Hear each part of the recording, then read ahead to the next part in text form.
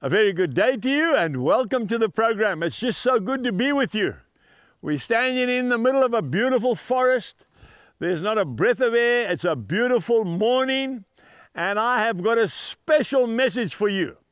A special message for you at this time when nobody knows what to do, when nobody knows who to believe. And we prayed about this program just before we started making it, and one of our men said, Lord, we are living in a time when nobody knows what is the truth. There's so many different conspiracies. There's so many different opinions. People don't know what to do, whether we should go or come or hide or be exposed. Well, I've got good news for you. Jesus Christ never changes.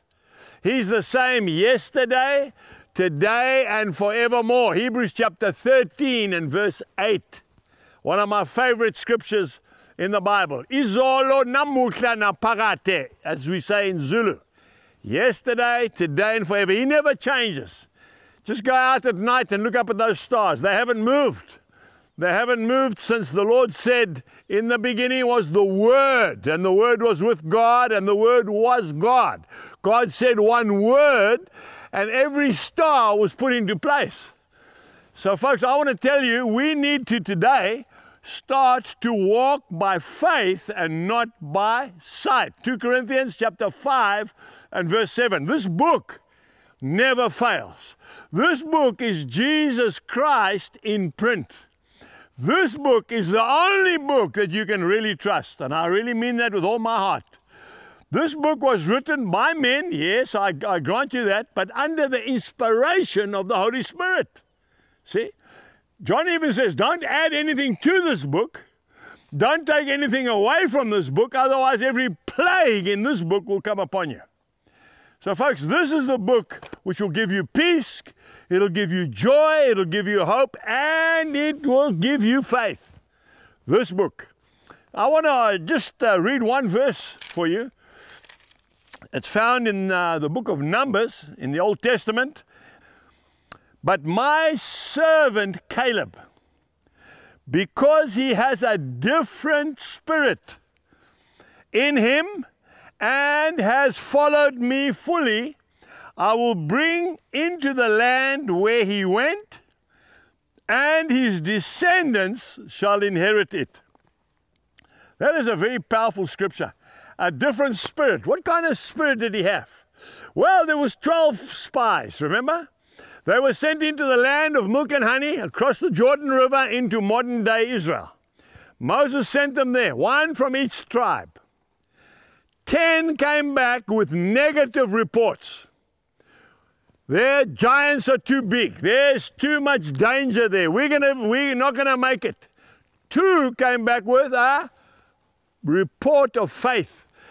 I want to tell you, the grapes, the bunches are so big. 2 men have to carry one bunch of grapes between them on a pole. I tell you what, that land is flowing like milk and honey. Let's go in and take it immediately. That was the heart of Caleb and Joshua, the 2 of them. I want to tell you how much it impresses God when we trust Him. And when we believe His word. Because do you know that every single man from that generation that came out of Egypt, every single one died in the desert, apart from 2 men. Now we're talking a couple of million maybe, I don't know how many. They all died. Why did they die? Because they were bad people? No, I tell you why they died, because they continued to grumble. They would not trust God, they would not believe God's promises, and they did not go across the Jordan River.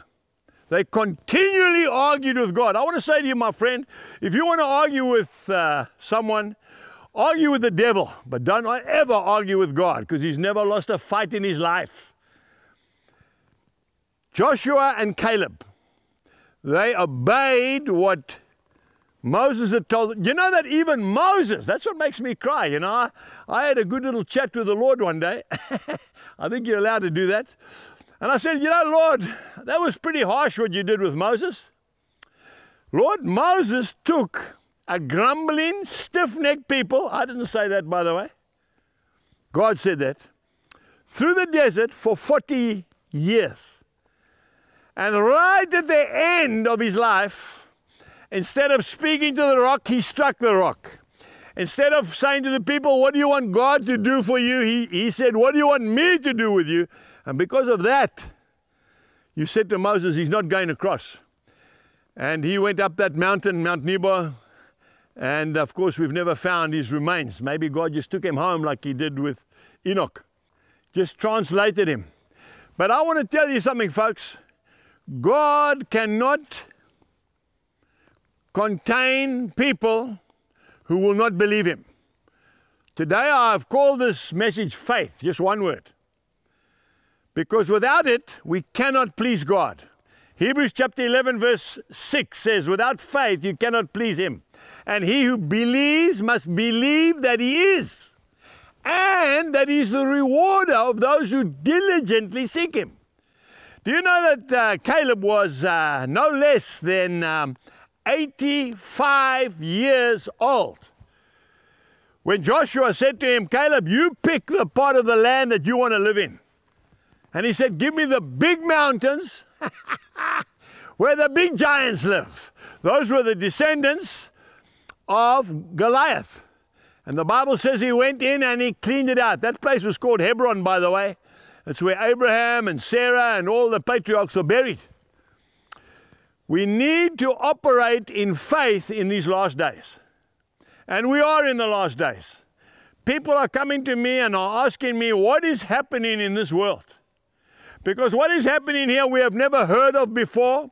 And they're quite right, because it's never happened before. The whole world has come to a standstill by a little virus. No big massive army, no missiles, no, nothing like that, just a little virus. People are in a state of fear. What's the opposite of fear? Faith. The Lord says in 2 Timothy 1:7, I have not given you a spirit of fear, but of power, of love, and a sound mind. We've got to walk by faith and not by sight. Why? Because that is what brings glory to God. Everything I've ever done since I've become a Christian, I've tried by the grace of God to do it by faith. Why? Because when it works, God gets the glory. See? People say there's no ways that guy could have done that. And they're quite right. There's no ways. We were just speaking before the program. How can you feed 5,000 men for a whole weekend? I don't care who you are. Just think of the organizing. And by the way, not 5,000 men arrived. No. 7,400 arrived. And you know something? They were all fed, the whole lot. Is that not by faith? Is that not a miracle? Now listen to this. This is a miracle. See what happens with faith? Faith begets miracles. Not organizations. No. Because people sit down and they say, no, they did it themselves. The night the men arrived, the ladies, and there were many of them in the kitchen, had catered for 5,000 men. 7,400 arrived. Now, all of a sudden, you've got 2,400 more men than you catered for. Don't worry about the 5,000. Now you've got 2,400. Ask your wife if she's sitting next to you. Ask her, how would you like it if I came home with 2,400 men for supper? Exactly. So what we're saying is, God responds to faith. God responded to Joshua and Caleb because they believed God. They came back with a good report, not a negative report. Folks, be careful what you say. There is power in the spoken word. See? In the beginning was exactly the Word. And the Word was with God, and the Word was God, right? John chapter 1, verse 1. Be careful. Some of us are speaking death. The devil doesn't have to even do any work. You're doing it for him. Oh, I don't know how I'm going to make ends meet. Oh, I don't know what this world's coming to. I don't know what my children are going to be faced with. I don't know when this is going to stop. And we're all going to die. Stop.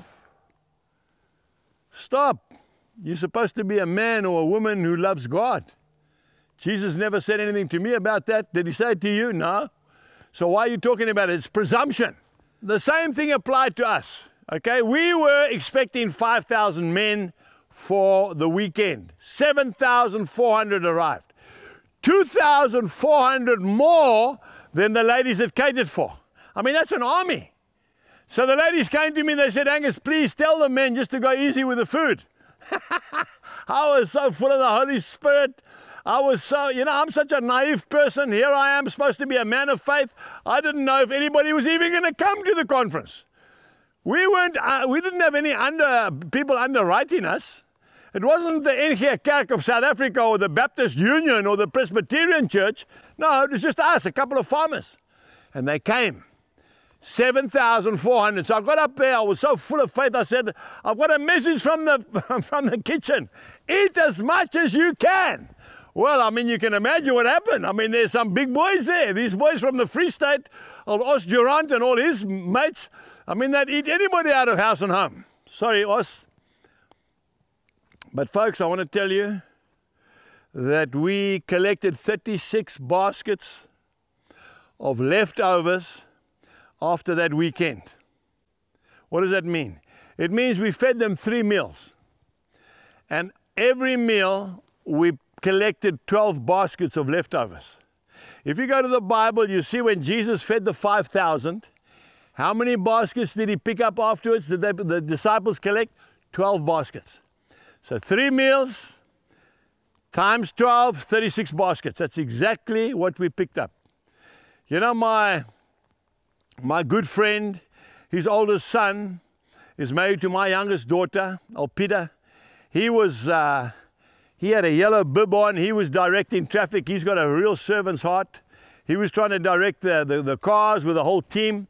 We were in the prayer room early on the Sunday morning for the last service. We were in deep intercession and he came through the door. Now, he wouldn't normally do a thing like that, and the tears were running down his face. And I thought maybe some child had been knocked over or there'd been a car accident. No. He said, Angus, I want to tell you, we've just got the stats from the kitchen. 36 baskets of leftovers. 3 meals, 12 baskets a meal. That's God. One genuine miracle equals 1,000 sermons. That's what we say here at Shalom. Because we've seen it happen, not once, not twice, for 41 years. And as we're getting older and as we're expanding, the miracles are getting bigger, not smaller. See? But the Lord says, be it according to your faith. If you can't trust God with what you've got, He won't give you any more. See, that's what happens. That's why some guys, they actually use that promise from God in the wrong way. It's like an insurance agent. You put in so much and God will give you so much back. But that's not the principle. The principle is you give because you love God. Now, Jill and I gave everything to the Lord when we became Christians. The farm, the ministry, everything we have to this day. And God just keeps giving it back. And the more we give out, the more we give back. But remember, and this is very important, we don't give in order to receive. We give because we love God. That's why we give. And we also love people. Right? And then God in return, because He's a giver Himself. You see, God's nature is giving. God's not a taker. He's a giver. He gave His only begotten Son. What's the most important or the most well-known scripture verse in this whole book of 66 books? It's John chapter 3, verse 16. For God so loved the world that He, listen for it, He gave His only begotten Son. That's Jesus. Whosoever believes in Him shall not perish, but have everlasting life. The more you give to God, the more He gives back. So Joshua and Caleb went in and they came back with a good report, see? The other 10 came back with a bad report. So what happened? The other 10 died in the wilderness because they did not believe God. That's the biggest insult you can ever give to God. You know, I'm talking to a young couple there. You got some children, right? How would you feel, sir, if your little boy or your little girl, maybe 4 or 5 years old, came to you and said, Dad, are we going to have any supper tonight? I think you'd be quite hurt, wouldn't you? Wouldn't you say, but son, have you ever gone hungry before? No, Dad. So why are you asking me that? See? He's not trusting you, is he? And that's hurting you. When you don't trust God and you start trusting the COVID-19 and you start trusting the epidemic and you start trusting all the lies that have been spoken about it right around the globe, does that give God any glory? Does that make God happy? No. You see, we respect the authorities, we respect science, we respect the doctors, we respect the government, of course we do, but we trust God, see? Until God says so, you see? But God, you know that word? But God, see? So they say, well, we've got no hope. We say, but God, see? This coronavirus will be here for another 10 years, but God, see? And that's how you live. Most people are dying out of fear. They are getting so full of fear. You see, what fear does, it makes a beautiful seedbed for death. See? The devil comes at you with fear. God comes to you with faith and love and hope, see? And I think what's taught me probably the biggest lesson of all, remember, I've never had the privilege of going to Bible college, and I say it's a privilege. Don't get me wrong, I would love to go to Bible college. I want you to know that. I would love to. I would have loved to have studied the Word of God. As I'm getting older, I love the Word. Sometimes Jill says to me, when are you coming out of your prayer room? I get lost in the Bible. But I never had that privilege. But you know what I did do? I'm a farmer. And God has spoken to me and He's taught me lessons in the field through the elements that I probably would never have learned in a Bible college. I have learned to walk by faith. I have learned to plant potatoes, and that's not a joke, by faith. I have learned to plant maize by faith. I have bought cattle by faith. I have planted trees by faith and trusted God for the rain and to keep the hail back and to keep the frost away and so on. It's become a lifestyle to me. And I want to suggest to you it was a lifestyle for Caleb and for Joshua. You see, the Bible says Caleb has a different spirit. What does that mean? Caleb didn't have a spirit of this world. Caleb had a godly spirit. Caleb had a spirit of faith. What is faith? Well, the Bible tells us in Hebrews chapter 11, verse 1, faith is the substance of things hoped for. It's the evidence of things not yet seen. Now, St. Augustine says, faith is to believe what you cannot see. But the reward of that faith is to see what you believed. Now, you know my story. I've told it to you 100 times. As a little boy sitting on an anthill in Zambia. That's right, 56 years ago. That's right. I'll tell you why this story is so sweet to me. Because the minister's wife, whose church I was in when I was 17 years old, wrote to me the other day. I nearly fell off my chair. Her name is Shirley. And Shirley, I want to tell you, if you're watching this program, I love you. I haven't seen you for 56 years. Most of the people watching this program aren't even 56 years old. I sat on that anthill as a young boy with pimples all over my face, no self-confidence whatever, underweight, okay? Never ever made it into any of the teams because I wasn't fast enough, I wasn't strong enough, and I wasn't good enough. Never made it in academics because I wasn't in the A stream. A total dropout, actually. I sat there with my dog. I used to go with my dog every afternoon after school. I was lonely. Sit on the anthill, and I used to dream of speaking to large crowds of people. I used to stand up when nobody was watching, and I used to preach to an imaginary crowd. Can you believe that? And then you know the story if you've watched Ordinary People or even Faith Like Potatoes. What happened when I got saved? 41 years ago, I used to take my pickup, and I used to go and park my pickup in the maize field. Same thing again. Get on the back of the pickup, and I used to preach to the maize. And then the Lord would send a gentle wind, and all the maize plants would bow their heads as I prayed the sinner's prayer. Folks, I want to tell you that without faith, you're not going to make it. Simple as that. Okay? And I want to pray a prayer with you that God will increase your faith. You say, Angus, is that scriptural? It actually is. If you look at Luke chapter 17, verse 5, the apostles, the disciples of Jesus said, Lord, please increase our faith so that we can believe you for great miracles. Faith begets faith. Faith is contagious. It's catchy, just like the virus. You want to grow in faith? Get along men of faith, alongside men and women of faith. Keep away from negative people. I really mean that. People are always saying, there's no future for this country. This country is going to the dogs. There's no future for this. And we're all going to be murdered, and we're all going to die of the coronavirus. Keep away from those people. They are dangerous. Pray for them, but keep away from them. Get alongside people who say, man, we know this country is about to burst into revival. We're going to see the greatest revival the world's ever seen. This coronavirus will pass and we'll get back again. And people are going to come to Christ by the multitudes. Now you're talking faith. So faith comes by hearing, and hearing by this book. I really want to encourage you to do that. Now I'm going to pray for you. And if you would like to pray this prayer with me, please feel free to do it. I'm going to pray very slowly so that you can pray this prayer. I'm not talking about being born again. I'm talking about walking by faith.